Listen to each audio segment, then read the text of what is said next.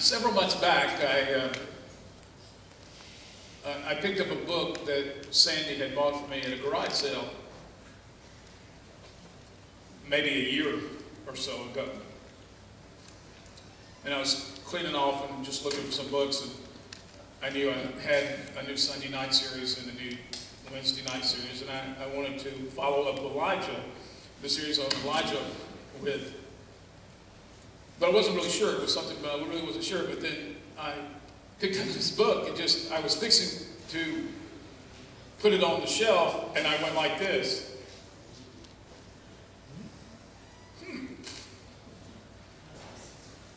2 hours later, I was like, wow. It just blew me away. And the more that I read about it, the more it placed me right square where we are today. And, you know, I've been nudged by God. I've had God whisper in my ear.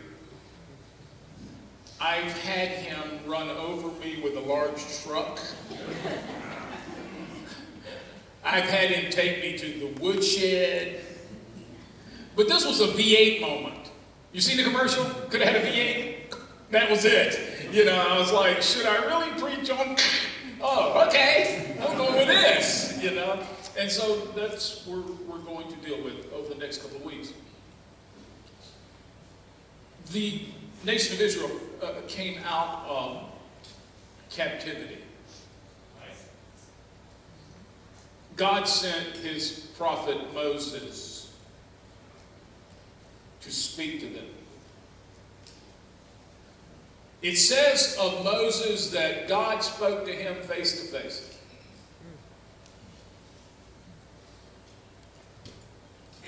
God used a man to lead somewhere in the neighborhood of 1.5 to some estimations as much as 2.5 million people through the desert. I can't lead y'all out of a phone booth. Where is he going? I don't know, but let's wait till he comes back. I'm kidding. I tried to figure out what the heck are y'all following me for? I'm lost. Jesus was talking about our ministry when he said, if the blind lead the blind, won't they both fall in the ditch? I think your theory is, yeah, but we'll all be together in the ditch. It's good company down here. Here's something I want you to think about, and this is what really one of the things that I was focused on. God used Moses like he had never used anyone ever before. But Moses was going to die.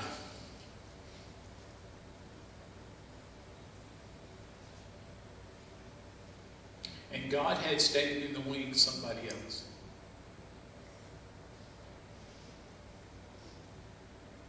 And God was going to use him.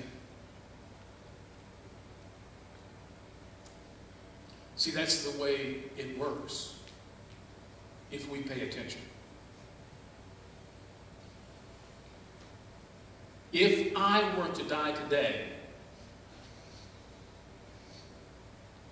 hopefully there would be things that I've taught you that would live on in you. And you would say, remember what Pastor Barry said about this? Or what he said about that? We will always hold on to God's got this. Amen? Amen. We will always hold on to that. I hope that's something you never let go of. God's got this. But God is preparing someone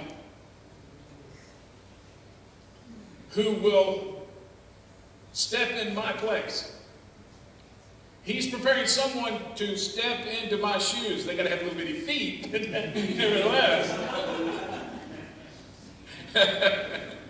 Let them try to squeeze that size 5 on that size 10 and see what happens. But God is always doing that. What impact we have, what impact we make in our life, in the momentary blink that we were here, can count for a lifetime of eternity for somebody else. And God will always use you as long as you will remain available to Him. And the impact that you have, even though many of us think that our lives are just really insignificant, what impact do we have? You need to stop and take assessment of that. And then you have to decide something else on top of that. Do I have the courage to leave God's fingerprints on somebody else's life?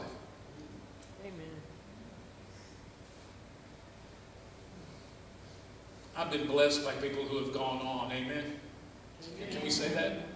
Can we say that in confidence? Amen. Somebody along the way touched our lives and had left their fingerprints on our hearts. And when that happened, as we pass on, we leave those fingerprints on someone else's heart.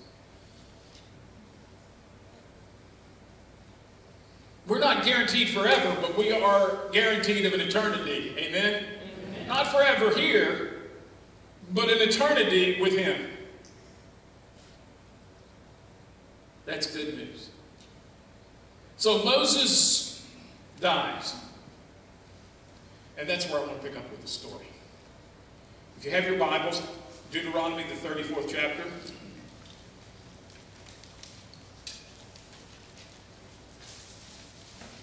Deuteronomy, 34th chapter. That's easy. It's the last one in the 5th verse. If you got to say amen. Amen. Here we go. And Moses, the servant of the Lord, died there in Moab, as the Lord had said. He buried him in Moab in the valley opposite Beth Peor. But to this day, no one knows where his grave is. Why do you think God would let anybody find out where he was buried? They built a church over it. Amen. They would worship Moses' dead body.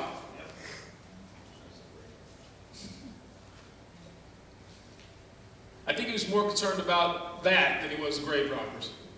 So God buried him where nobody could find him or find his body. Because that's our habit, right? Our habit is to raise monuments to dead things. Okay. Moses was 120 years old when he died. Listen to this. Yet his eyes were not weak, nor his strength gone.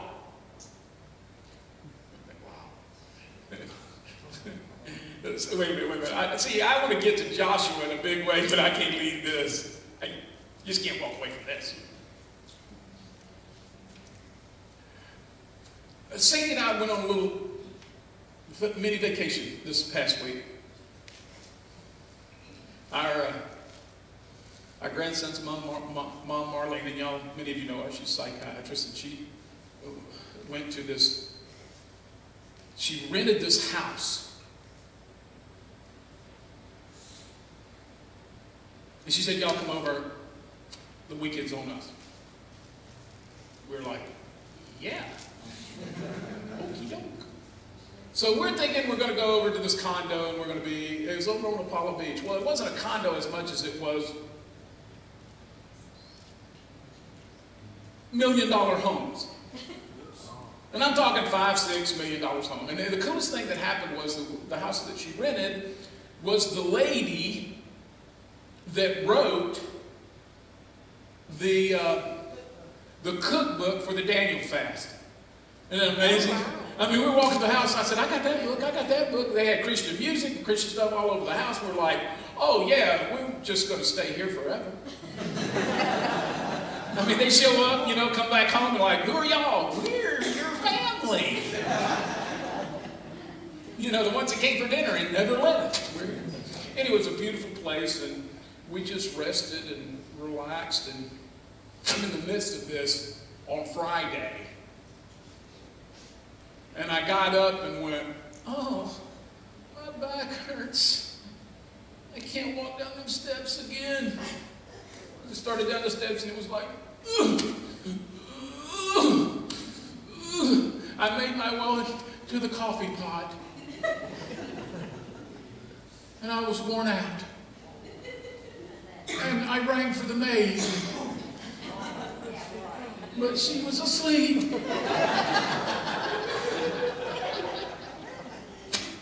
Moses led 2.5 million people, and I couldn't brought Brinley downstairs. And it says his eyes never got dim, and he never lost his strength. 2.5 million whiny, crying, backbiting, grumbling. Oh, we should have died in Egypt rather than be here and be free. Wow, that sounded like Washington. I don't know. I got to think about that.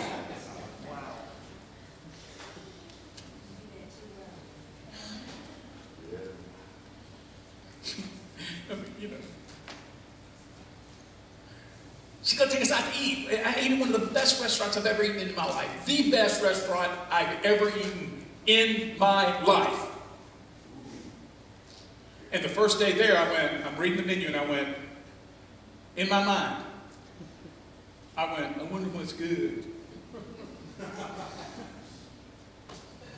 You're not paying for it, stupid. Shut up. Oh, okay. I had shrimp parmesan. Oh yeah, this is good as it sounded. I put it in my mouth and didn't swallow. My taste buds were going. They were. Okay, but you're buying me dinner. You know what I'm saying? We find a way to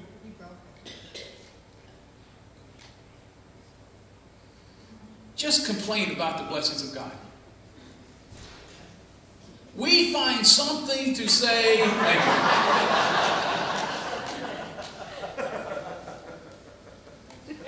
We're friends. And the government now says it's okay. Yeah, he did. Yeah, he did. He went there. Yes, he did. Yes, he did. He went there. Okay, let me get back to Moses. We have so much good things handed to us, and we're so blessed beyond belief. And I am headed to a point that we can't even count our blessings, and yet we're going to go, I don't know. I got it in my mouth, my taste buds were going out, and my mind said swallow, and I went, no. Oh, there's more. I swallowed in my stomach, like, thank you. You know, you ever had that meal before? Yes. Oh, my goodness. Oh, my goodness. The bill came and nobody handed it to me. Now, I'm going to say that was an incredible blessing. Weren't we blessed beyond belief? I mean, we're so grateful to them. But my blessing started earlier that week. I got blessed by someone just out of the generosity of his heart. I had a situation. I was going to have to pay for something I didn't really want to pay for, but I had to pay for it.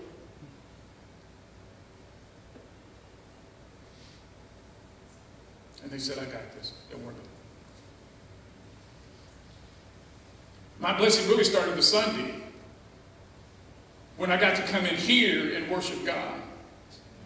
And he said, of my coming week, I got this. So it's just following. It's just following. It just stands to follow. The question is, are we aware of the blessing? Are we aware of what God is doing? I have heard some of the most ridiculous, whining things about this country.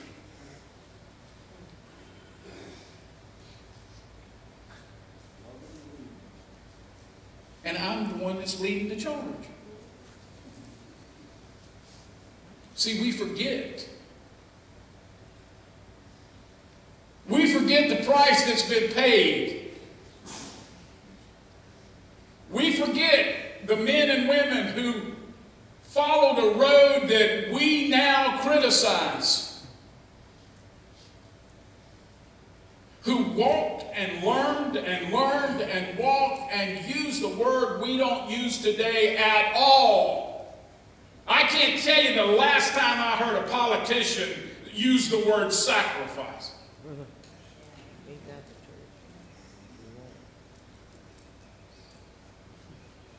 You turn on the TV, you ever watch the program where they actually started sacrificing things? Oh, no. It's all about gimme, mine. The reality shows. Oh, my gosh. Let's do a reality show about how hedonistic we can possibly be. For those of you who went to the University of Florida, hedonism is selfishness.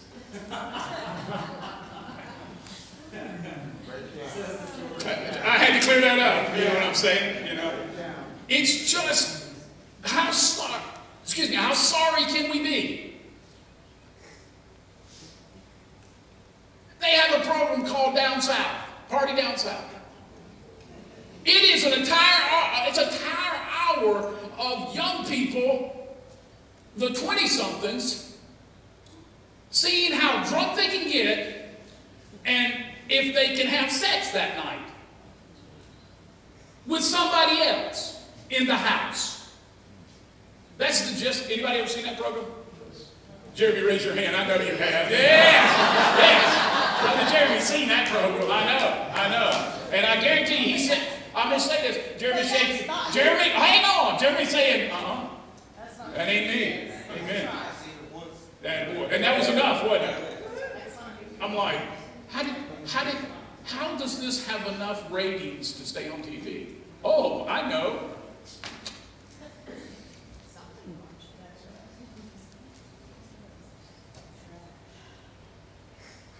But it began here. It goes back to Moses. Moses led people out who weren't going to believe, who weren't going to accept, who weren't going to step into the excellence of what they had. We're going to starve to death. God said, no problem, I'm going to give you bread every day. Can we have some peanut butter? No. See, God didn't give them peanut butter. Just say, what did he give them? He gave them quail. As much as they wanted. They got as much as they wanted every day. And then they started complaining about, we don't want one more quail. We're thirsty. Hit the rock, got water. Got to the promised land. Got to the promised land.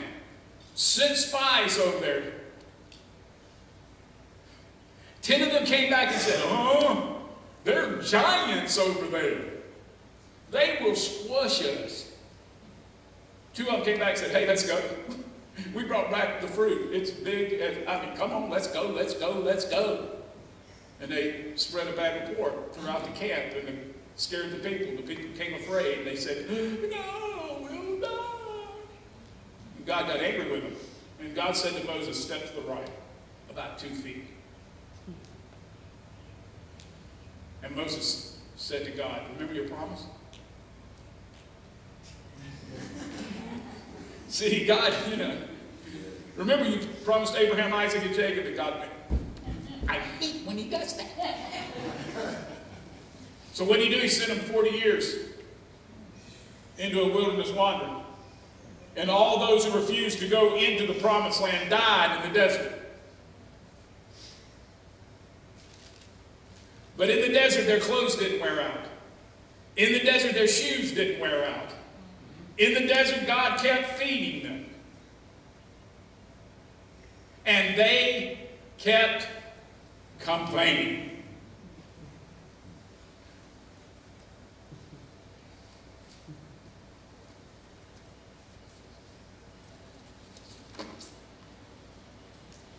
The Israelites grieved for Moses in the plains of Moab 30 days until the time of weeping and mourning was over.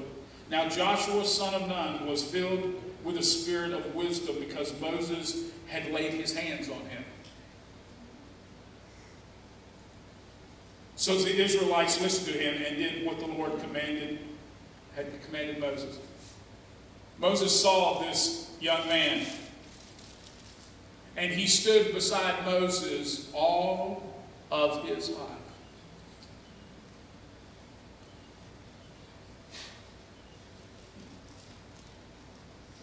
We need that kind of friend in our lives. Hopefully it's your spouse. But I'm going to say beyond it being your spouse. You need somebody in your life who can help you build you up, who can help be there, who can help you, assist you, and you can assist them. There's nothing wrong with that. Sometimes we pick friends who get us in trouble. But Moses saw in this young man something worth passing on.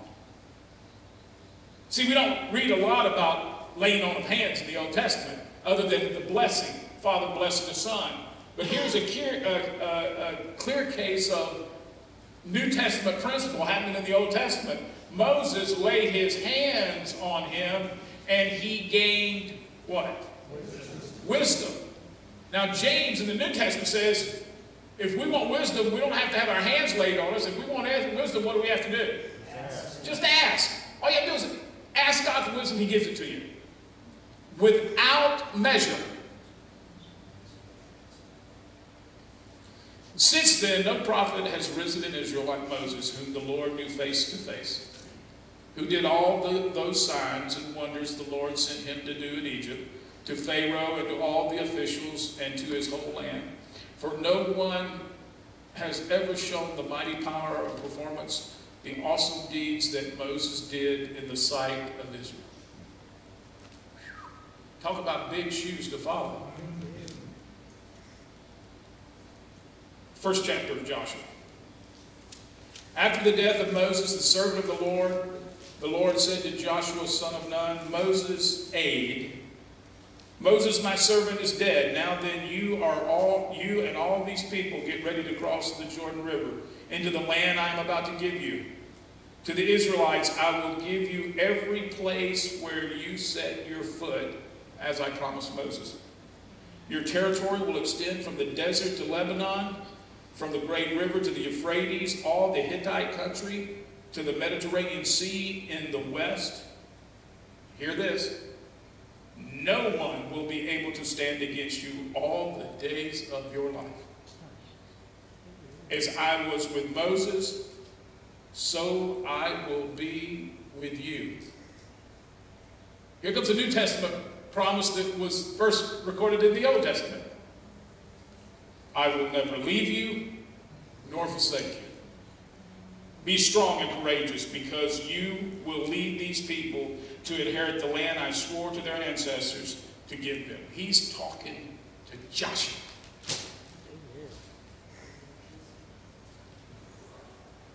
Joshua, who thought it just worthy to be Moses' servant. He didn't have any grand scheme. He didn't think that his face would ever be on a dollar bill. He just wanted to serve. He just found a place to serve, and he served it with all his heart. He was a military genius, but he was Moses' servant. And Moses died. That's going to happen. Great men die, great women die, but someone must step up. And hopefully we live in the shadow of someone who really touched our lives, who gave us something to live up to, a standard. You see, one of the things that's going on in America today is we don't have any heroes anymore. We make heroes, but then we spend all of our time tearing them down. We want to erect them, but then we want to destroy them. And if you say, well, isn't that the way it should be, Barry? No, it shouldn't be that way. We should have heroes. But our heroes should be big men and women of faith. Those are the heroes we should adore and those that we should look after. I love it every now and then when Christian stuff slides out about somebody that you didn't know was a Christian. Amen. And you go, wow, didn't know that. When you see them say things and hear them say things that you believe, but because they have a platform, we go, oh, listen, you have a platform every single day. Amen. If you're a parent, you've got a platform. If you're a grandparent, you have a platform. And if someone touched your life, let me encourage you to touch someone else's life. Pass the legacy on.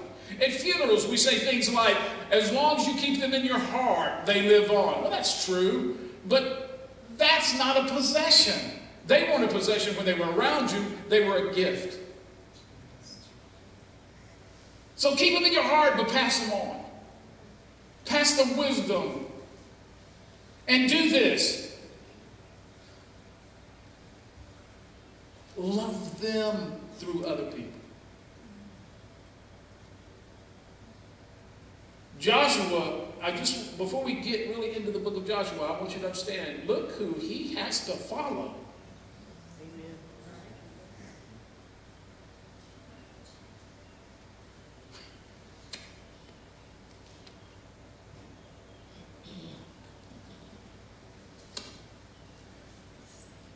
Now, it seems this just happens, but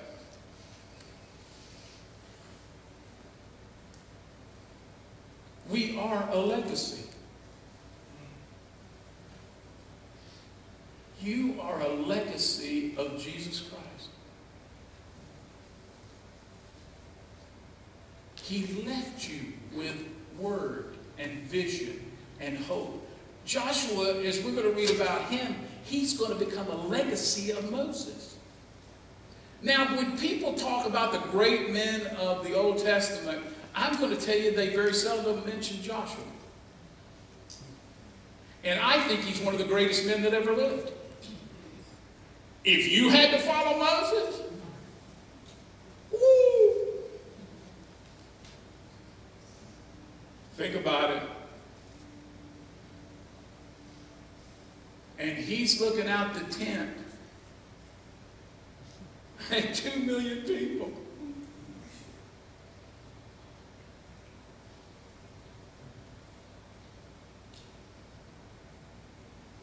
I'm going to be with you. I'll never leave you. I'll never forsake you.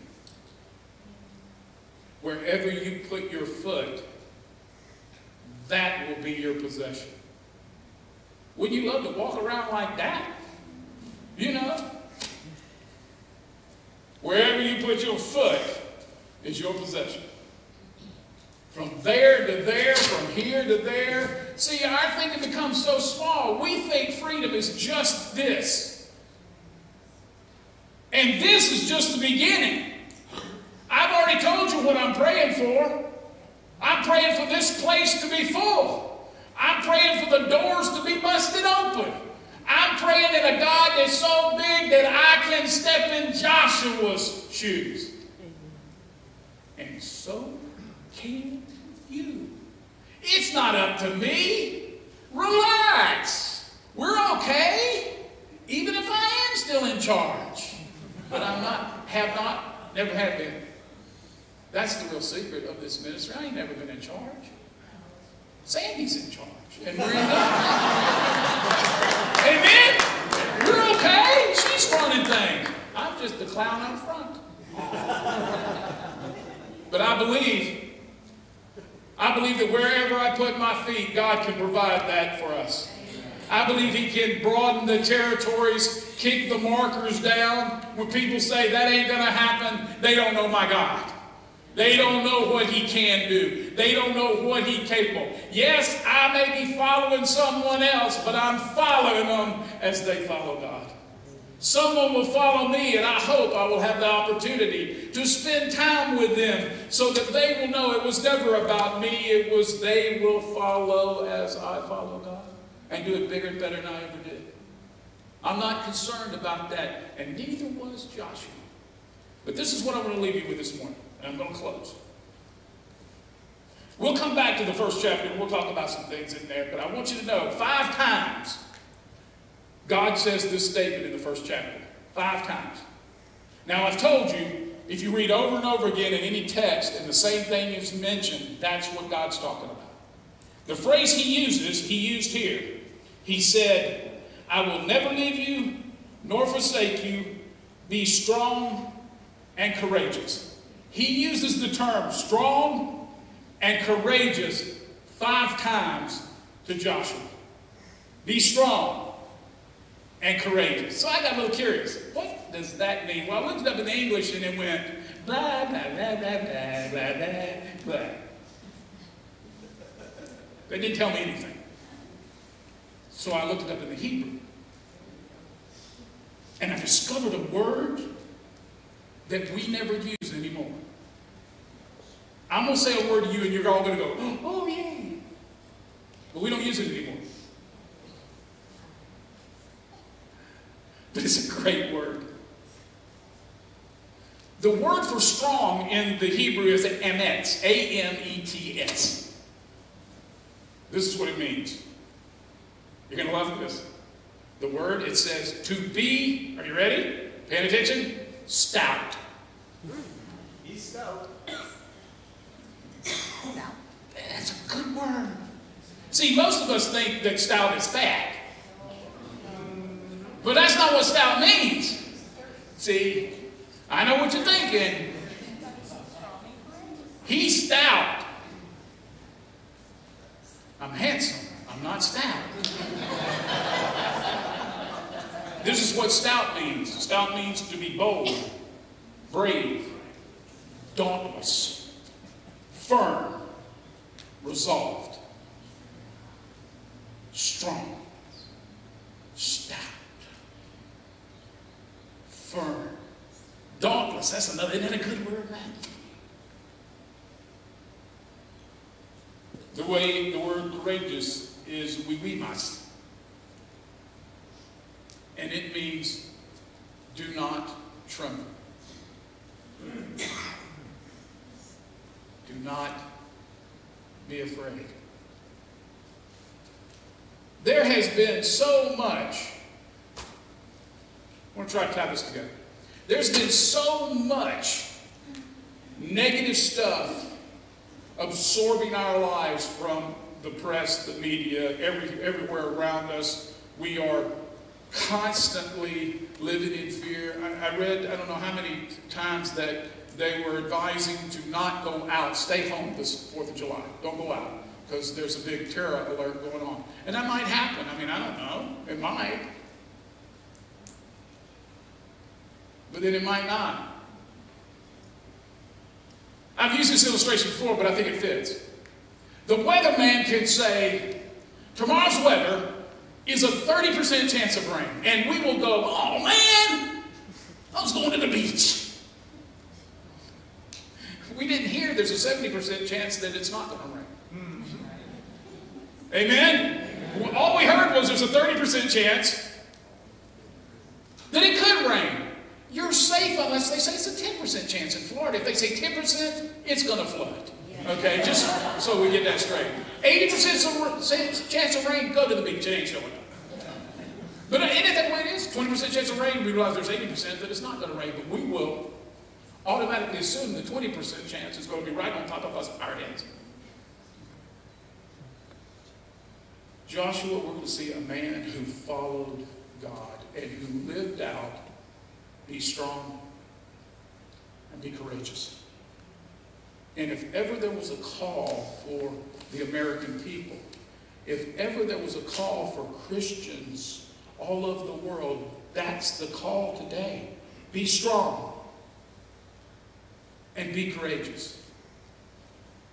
I listened to that thing, that poem this morning about Johnny Cash.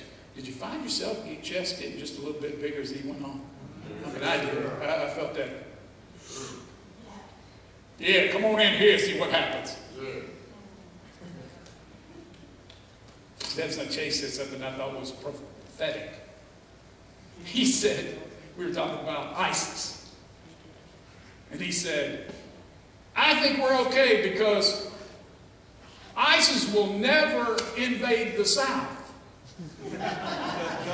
And I said, how come, Chase? He says, there's way too many rednecks with guns.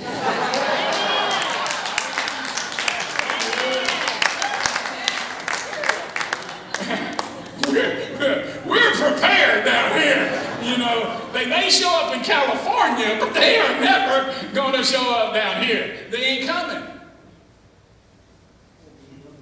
Because we understand things. I'm not saying we got it right. I'm just saying there's a lot of guns down here, and there's a lot of people who won't hesitate to use them. Why can't we have the same attitude about Jesus Christ and the Holy Spirit? Christians should not be afraid to use the Holy Spirit. Amen. We shouldn't be afraid. We should be strong and courageous. We should be stout when someone comes against our Jesus. We need to be in a place where we're saying, hey, hey, hey, not here. Not here. We're going to glorify Jesus Christ. We're going to lift him up. We're going to praise him in everything we're doing. We're going to say yes and no. And we're going to stand with that. And there are times where we're just going to have to get on our knees and pray with each other. We're just going to have to do the things that God has called on us to do. I have found out in life that most things aren't black and white, they're gray. They're gray. And in the gray things, it is determined where our faith stands. Amen. In the gray things, we will find whether we're following Jesus or following man. In the gray things, light can shine. We know what it's like to be in darkness and the light shine. We've seen that. But in the gray areas where it's getting a little bit darker each day, let the light shine. That's our focus. That's where we are. Praise Him.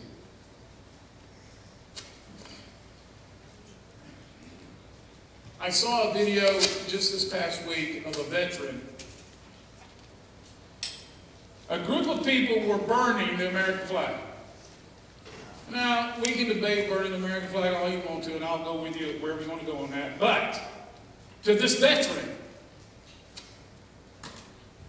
that flag meant something. And he put that fire out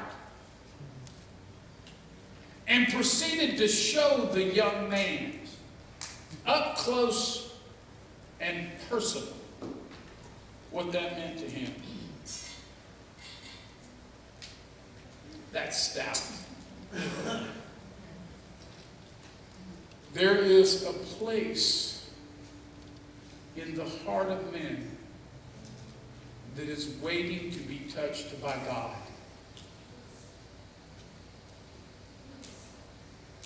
You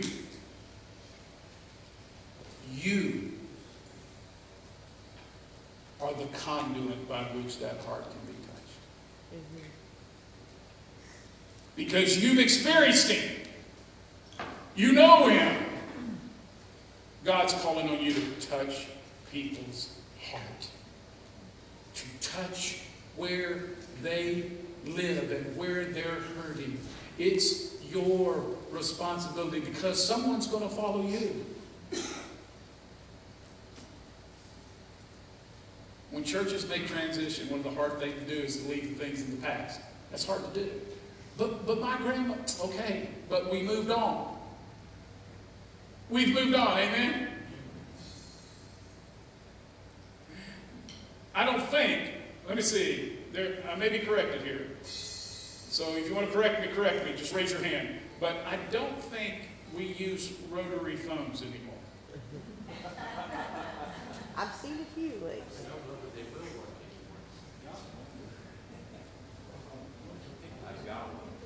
I was sure.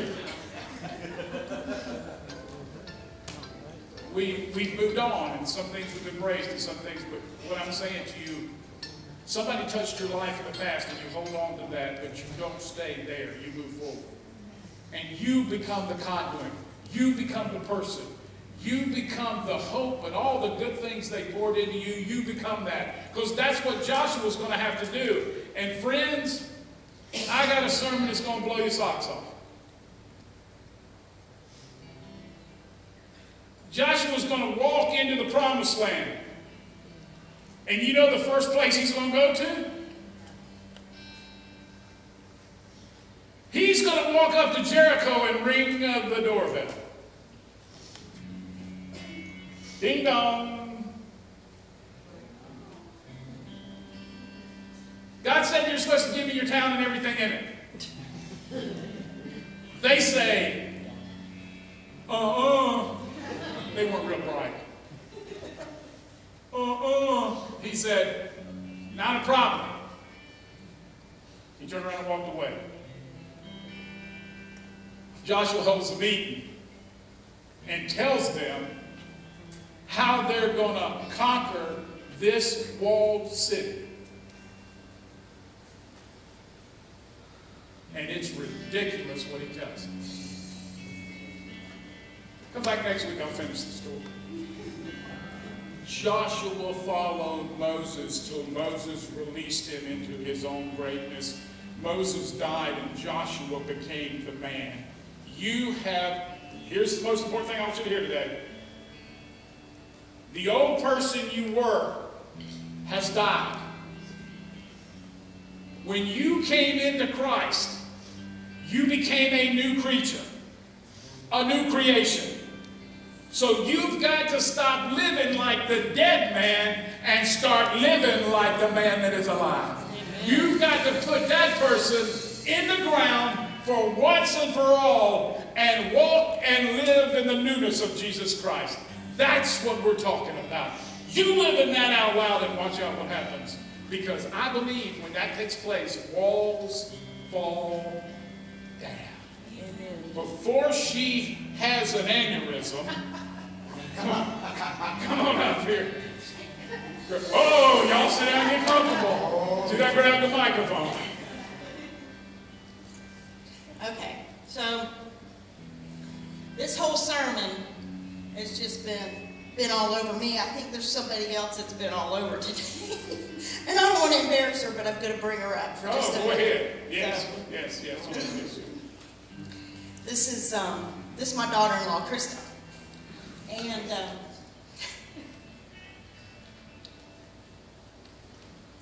there's somebody that I know that has left major legacies, not just on her life, but on many, many, many, many, many lives.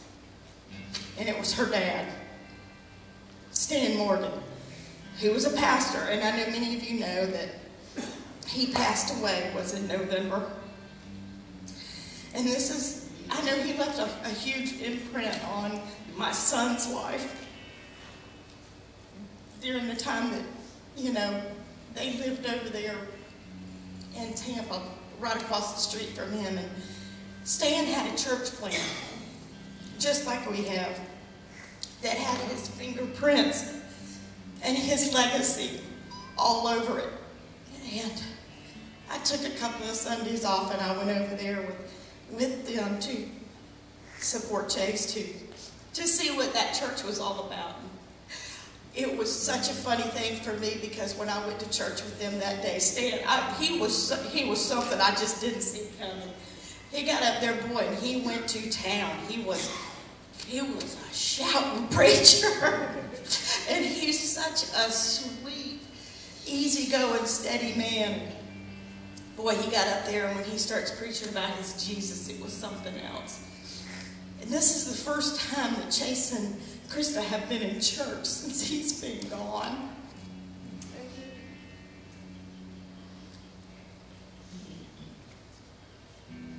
But he was stout. And he's left imprint and legacy on Krista and Chase and many people. And I know that those shoes were hard to fill over there. But I just know that right now, this morning, that he's staying so happy that these two work a lot. They do. It's not that they don't go to church, because Chase has always been a churchgoer, and so has Krista. But that's been hard. And he was off today, and I'm just so glad they're here. And this whole sermon for me has just been speaking to them about Stan too, and just all of us. And I know all of us in here can think of somebody. I don't care if you were in first grade or you were in high school or college or later in life. You know, I got my mom Gladys and my mom and people, Christians who have left major imprints, and I am not afraid to pass those imprints on to not just my children, but everybody. And it's part of the heart of what freedom is for me and what I want it to be. And there's so many people in here that have had legacies left on them, and you guys are using them. And we've been talking a lot about spiritual gifts, and I love the word stout. You know, I do. My whole family was stout, as in stout. We were considered, you know, we were stout people. We were sturdy. And it is a great Hebrew word now that we've discovered it, but use your gifts. Be stout. Share. And don't forget those legacies that your dad's left behind, because you're going to share them. And God's going to open doors for you to continue to do that. But I'm just happy the two of you are here today. And I just feel Stan's presence, and I feel so strong that he's just been a part of this day. And I love you. Amen. Amen. Amen.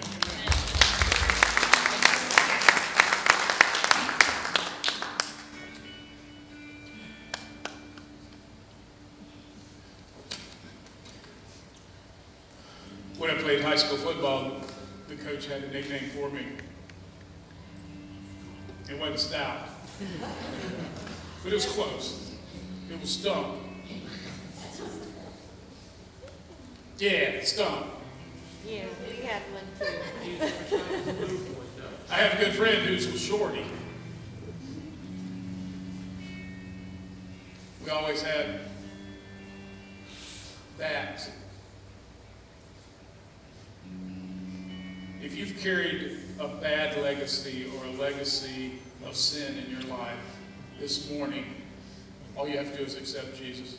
All you have to do is say, Lord, come into my heart. That legacy changes, and so does your future address. You may have had an address that had a bunch of sixes in it, but today, because of what Jesus Christ has done in your life, you can move into 777 Eternity Boulevard, and you can stand there forever. He will never leave you, nor will he forsake you. You have a legacy in Jesus Christ. You can begin to walk that out today, and that's my prayer. For those of us who are in Christ, it's time we started living out loud with gratitude.